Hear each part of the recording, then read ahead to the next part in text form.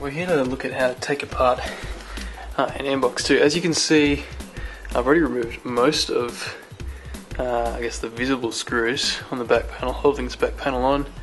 And on this front panel, we've removed just all of these knobs, as you can see, placing them over there. And what we found though is that the chassis is not really in any great hurry to get out of there. You can peel this back and get access to 1, 2, and 3 screws just inside there, but really not much is shifting. So the next step, the main step, is to remove this front fascia kind of sticker on panel here. So look at the way that happens. Now what you'll need is a flat implement of some description, probably a knife or even a really thin screwdriver. And I'm going to go the thin screwdriver route here. Now, this is one that I prepared earlier, so this is going to come up a little bit easier than it otherwise may. One thing that could be helpful, you can see that's just come up now, is to have a second screwdriver handy, because if you have the second screwdriver, then you can, once you get it up a little bit, grab the other one and wedge it in. Now once you've done that, simply peel this layer off, which, now this is going to mean that you're going to need to glue it back on once you're done. But as you can see, there are a lot of extra screws that expose themselves as you go all the way across. Now once you get past this panel, there's going to be, you can see, stickers completely intact, no harm done. Now the next thing you're likely to notice when you remove this is that all of these little plastic connectors, as well as the buttons, are essentially just floating, suspended on the surface. This will lift out, as you can see, more or less with the screws still intact, but these are going to fly all over the place if you're not quite careful in removing them. Now these ones are a bit more bulky than the ones that sit over towards where the regular sort of power indicator and USB indicator are, but these are going to just fall straight off, so make sure that you put these in a safe place. Again, it's worth noting that these kinds of connectors are different to the power ones, and some of them for some reason have got heat shrinking around them also. The next up, you'll likely notice I've just did a couple of screws that sit along the top of the Mbox. As you can see, I've taken one of those out, another one's halfway. These are basically what's holding on. You can see the DigiDesign logo just on the top there. This whole top part of the fascia kind of faceplate thing is being held on by just those 4 screws. So we're going to go about taking those off now. Similarly on this lower side, there's a screw here and here, as well as these 3 screws, which are accessible by just peeling back this plastic plate here while it's still attached.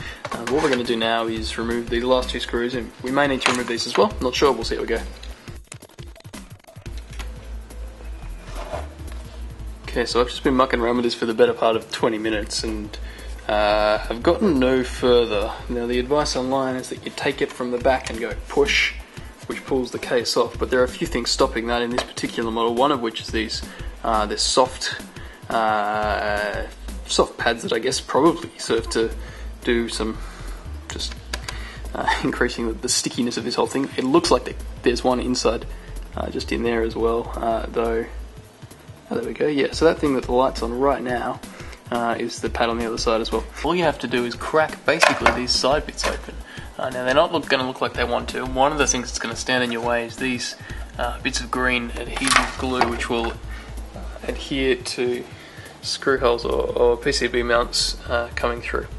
So once you've done that, it's just a matter of cracking open the various screws along the side. I'm counting 8 in total, and once you've done that, you'll have access to the PCB, which has 2 layers. So there's a top and a bottom layer, and in my case, the point of interest is this really cruddily soldered USB. We just lift and the whole thing will open up in this direction. So the headphone socket's on the top board, and as you can see, the rest of this is lifting quite neatly out of there, and for those ribbon cables connecting it all. And these are all fairly well labelled, and in fact if you can just remove the 2, if you're looking at I guess the rear surface of it with the bottom facing down, 2 leftmost connectors, connect both of those from the motherboard end, then you'll be able to hinge the whole thing back quite comfortably. That gives you ready access at least to look at whatever else is going on. And here lies the remains of Mbox's ever so useful USB port. Meanwhile, this is our new slightly shiny one we've just put in now. The way the top mount works is quite different, so hopefully we'll see that there'll be a lot more resistance to movement, which will be good. Same thing, gold pins, all the rest of it. If you're in Australia, you can buy this from JCar. I'm sure there are plenty of other places around the world that you can source these things from if you're elsewhere. I found the screwdriver, the easiest way to get this thing off was basically to just destroy it, which, you know, at this stage in the game I felt surprisingly okay with. So in all, it was, yeah, pretty straightforward. So we're about to solder this, I guess, back on to the main board as it is. The only thing to watch when you're soldering is, I guess, just these two. So I think it'd be FB1 and FB2 here they're the things that the USB kind of feeds directly through. So if you can just try and keep the heat down and not cook those, that'd be excellent. But otherwise, yeah, go for gold. That was pretty easy to replace. Now what I've done, just to get this going back together quickly and easily, I've put in two screws just in the centre here. If you've taken it apart and lost track of them, they're easy to identify because they're the ones with the green gunk on the end of them. They're normally there's some sort of adhesive basically that's trying to hold them to the bottom of the chassis, as I'm sure you recall. That glue is a real pain in the bum. Now once you've done that, it's simply a matter of reattaching this plate. And you can do this temporarily just to test really easily. There's not a lot that sort of sits in the way, as we were showing before. It will easily fold up as a lid like that. So what I'm going to do now is just attach the rest of those ribbon cables, and we're going to see if this thing works still. And now, as you can see, the housing's gone on more or less completely. Bear in mind you've only got two screws attached in the middle of the thing, so it's not an ideal way to leave it. We're going to return that in just a moment, but before we do anything further, it's USB time. We'll see if it turns on. Okay, so we've got a USB cable.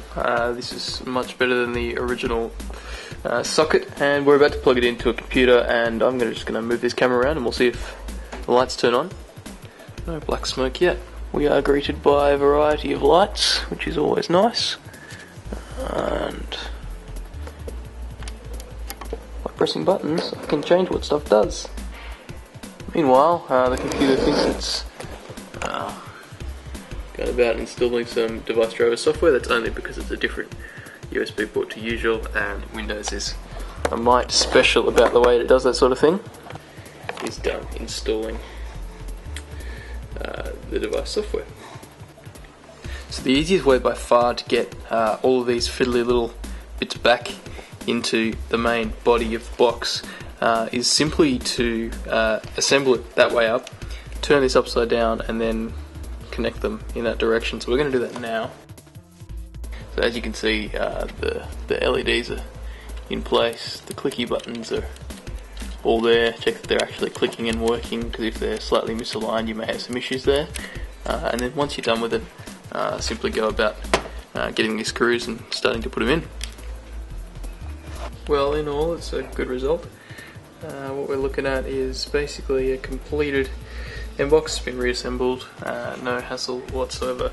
The one problem with it as it stands is, as we knew would be the case, there's a minor gap just on this side here, because we had to split this plastic casing. Now you can fix that just by using some epoxy on the inside. I've chosen not to. White gaff will definitely suffice for now, in case there's ever a need to get back inside, and white epoxy is just going to make that that much more difficult. Now, somewhat alarmingly, there are actually 3 little screws left, and I have no idea where they came from, but it's holding together, it's functioning beautifully, and the USB connection is much more steady than it was before, at least. I'm going to look at replacing this USB cable to something that's a little shorter, because this is just an accident waiting to happen. It's just such a large plug. It's fine if it's sitting next to your phono jack 6.5mm, 1/4 inch kind of TRS things in terms of length, but unfortunately those very same 1/4 inch things extend that far inside the chassis instead of that far, and accordingly a bit of give on that is going to be much less of an issue. So we're going to look at finding a shorter USB cable to do that with, and hopefully in doing so prevent this from recurring. The good news is that our off-the-shelf USB port socket thingy replacement here is well fitted. It's functioning perfectly well.